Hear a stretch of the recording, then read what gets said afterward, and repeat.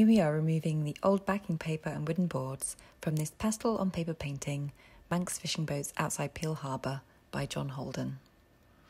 The old backing paper was damaged and no longer protecting the back of the painting, and the wooden boards were very acidic, posing a risk to the painting support paper.